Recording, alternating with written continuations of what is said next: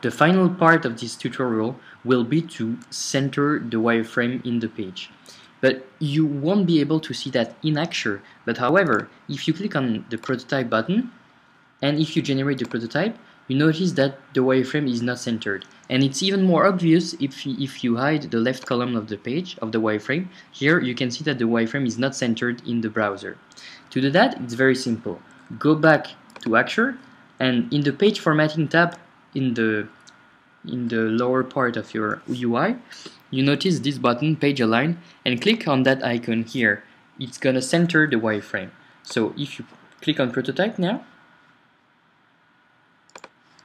and if you remove the left bar again, you notice that now the wireframe is centered. That's it for the first chapter of the Total Wireframe tutorial series. Thanks a lot for buying this guide, and I hope it has been very useful to you. I've enjoyed a lot to do that screencast, and I hope to see you soon.